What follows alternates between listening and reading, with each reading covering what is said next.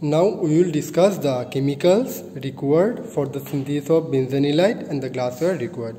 We need aniline, then we need sodium hydroxide. Actually we need 10% sodium hydroxide solution.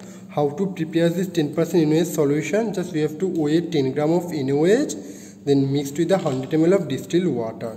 So we will get 10% WiV NaOH solution. Third, we need benzoyl chloride. One thing, benzoyl chloride is very fumous and dangerous. When we have to handle benzoyl chloride, you have to handle with the care. The glassware we need is the same as the previously. The conical flask for the reaction, measuring cylinder, beaker. Then we have to need this pipette for pipetting of aniline or benzoyl chloride.